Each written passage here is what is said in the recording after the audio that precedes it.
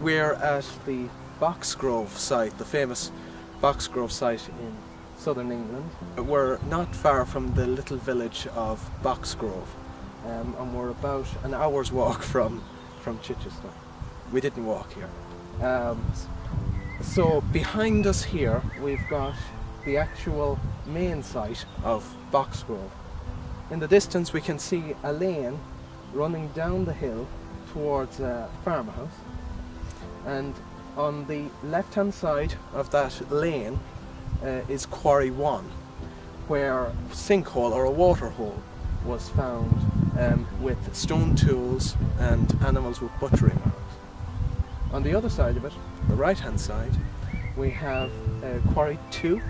That's right. In it we had the horse butchery site. Horse was found by hominins and expertly butchered. After the hominins left the site, then some carnivore marks were found on the remains as well.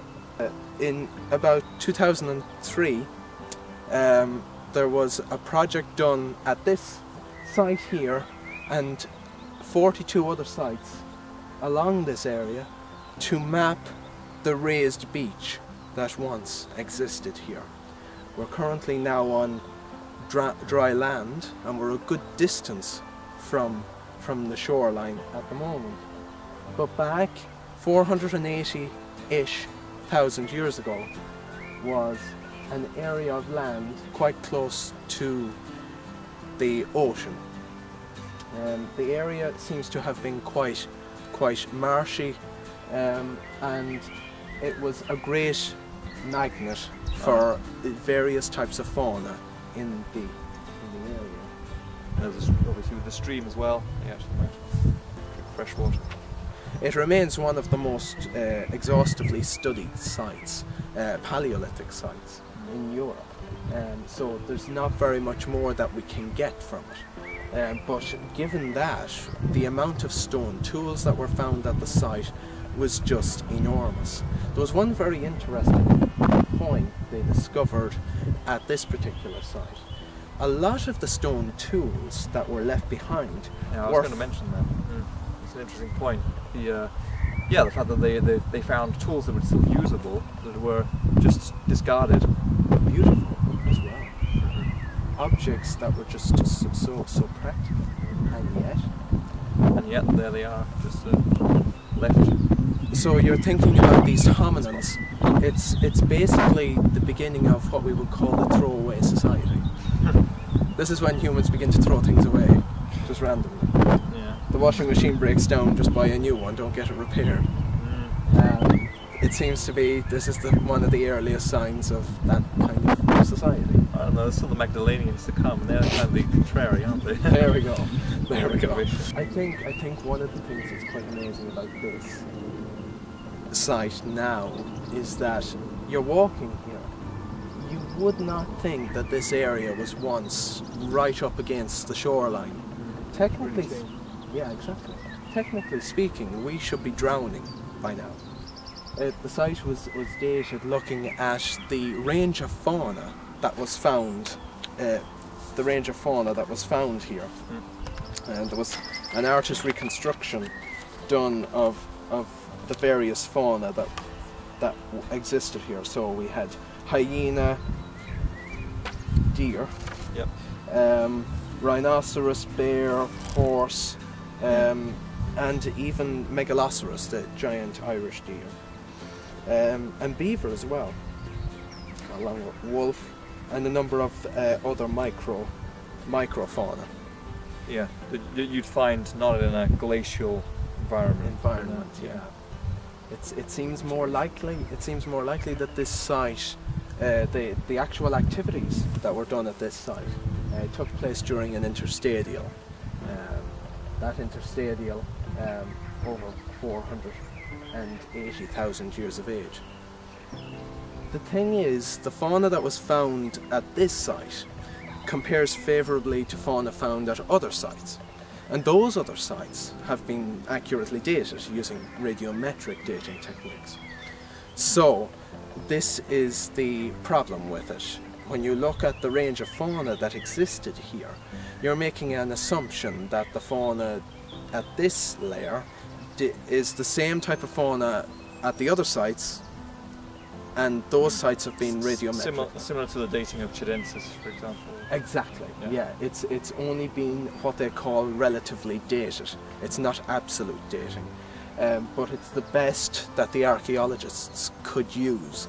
Unfortunately, the sediments here were quite chalky and consisted of a lot of alluvial sediments. Given the nature of the site, it was right up against the shoreline, and those kind of environments remain difficult to date. I think that cliff there might be the most interesting feature really in the landscape. The fact that they had such a drop in altitude. Yeah. You said it was maybe a few meters or so. Yeah. So yeah, it's not like a massive obstacle, but it could be an advantage for looking at further distance for I guess. But if you can imagine maybe a rhino down at the base of the cliff. I haven't had a chance to go through the literature thoroughly, but based on the excavation photographs that were taken looking at the monograph, it seems the cliff edge in some cases probably measured at the most about 20 metres in depth. But the area right here near Quarry 1 probably was no more than 4 or 5 metres high. But that information needs to be double checked and fact checked. But it makes for a great vantage point, as Marlon pointed out, to find your prey essentially. You could hide out up on the top of the cliff, and maybe a rhino, or as in Quarry 2, you have the horse, and then you can throw down your wooden spears at the creature. If they're close enough. Exactly. And you can. You could use rocks, I guess. Yeah. But and also that river that it allows for easy access anyway between the two. The fact that there's they cut a hole in that cliff. Yeah. Means you have a slope. Slope to come down. Yeah. Yeah. I should explain that the cliff face probably runs for about 26 kilometres in length. From Westbourne to Arundel,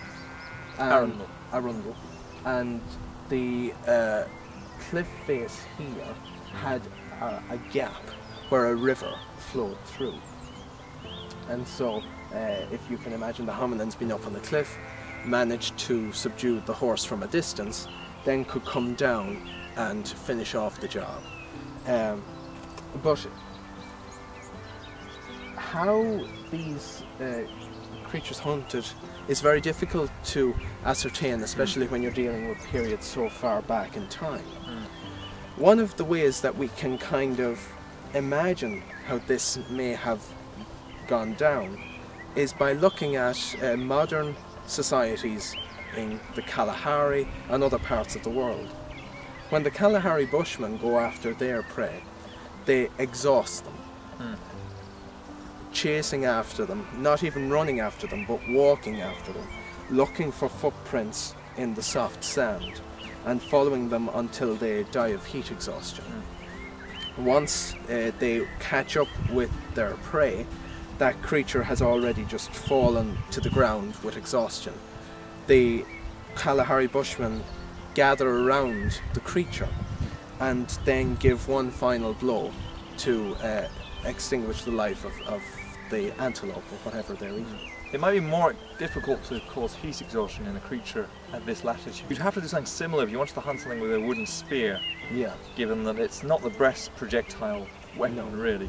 Yeah. They're very limited in range and efficiency. Yeah. So, yeah, you're going to have to get up relatively close. Yeah. There's a famous site in North America called Buffalo Head Smashed In. They would run herds of buffalo off the cliff, and they would gather in a massive pile. Oh yeah, I hadn't actually looked at it that way around. Yeah, they could be the herds on the top. Yeah, and drive them. And they obviously they push them down at the bottom where they fall. Yeah, exactly. Yeah, and there's been some suggestion that if the North American Indians could do that with the buffaloes, humans 500,000 years ago could have probably employed the same.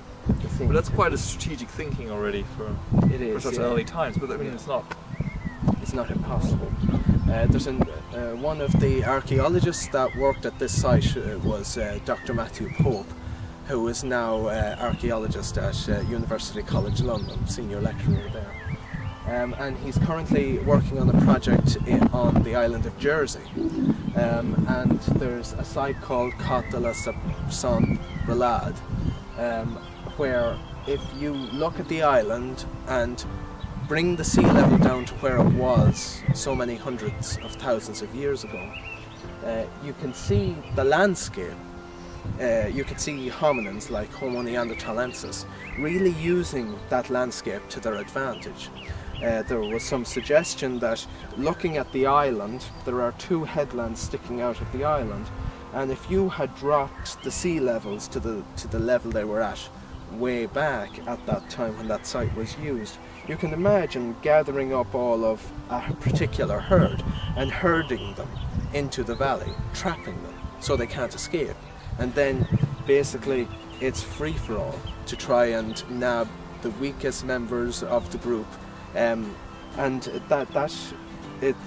We can see some of this evidence at La Côte. So using the topology of the land is a very widespread phenomenon. Yeah, anyway. But we're seeing much more organised strategic activity taking place at La Côte.